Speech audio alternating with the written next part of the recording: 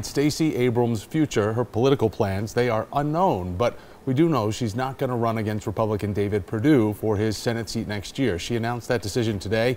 In addition, a spokeswoman for Abrams rescinded a TV interview offer and shut out our Mike Dunstan from a one-on-one with Abrams. CBS 46, all about transparency. So I want to show you how everything unfolded today. Yeah, I'm still scratching my head over this one, and it's unclear if Stacey Abrams even knows about the cancellation.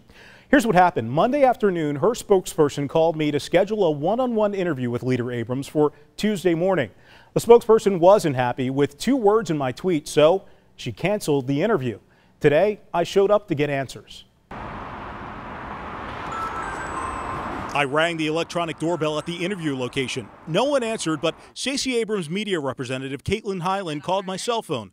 I called her back, and here's most of the conversation. Can we interview Stacey? Hyland said, quote, "Can we chat off the record?" I asked again. Can we interview Stacey? In a Monday afternoon conference call with my news boss, Hyland told us she had a problem with 2 words in this tweet I sent out earlier in the day reading, "Right now, I'm learning time is up for Stacey Abrams in making an announcement about a U.S. Senate run against Georgia Republican Senator David Perdue for 2020. The announcement will come Tuesday morning, and CBS 46 will speak with her afterwards in a one-on-one interview." You had a problem with me saying, I'm learning. I don't understand. What was not correct about that tweet? Hyland said, quote, "The I'm learning applies that you had a conversation about this, that this was some publicly available timeline or something." No, it doesn't.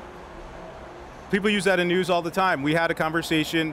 You and my news director, Steve Dorr, and I talked about this yesterday. Hyland remarked, quote, "Yes, and we came to a conclusion, I thought." No, there wasn't a conclusion. Do you remember what Steve said to you? After a pause, Hyland answered, quote, "Yes, I do remember what he said. I'm going to go, Mike. I don't want to take up more of your time, but we had this discussion yesterday, and I'm sorry, and in this one case, we have to do this." Are you going to deny CBS 46 viewers a chance to hear from Leader Abrams?